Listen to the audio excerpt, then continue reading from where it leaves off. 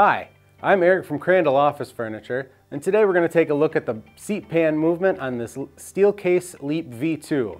Now, it's going to be the same on a V1 and a V2, but we're going to show you on a V2 today. So let's take a look.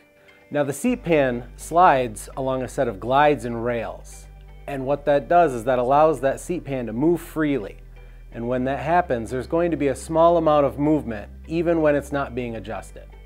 Let's take a look at an acceptable amount of movement in the seat pan.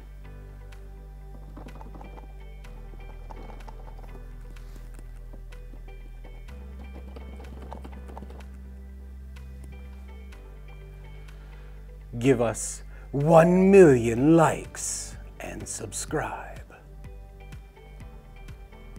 Now, I took the seat pan off so we can get a little closer look at what I was talking about.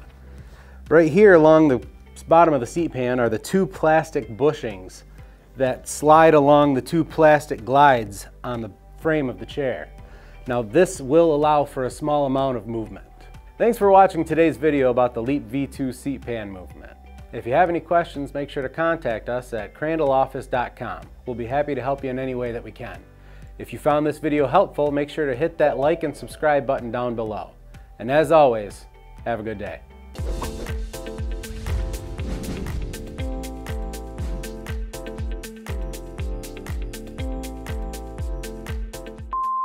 Hi, I'm Eric from Crandall Office Furniture. No, it's going to be the same. No. Now the seat pan is how did I say it again?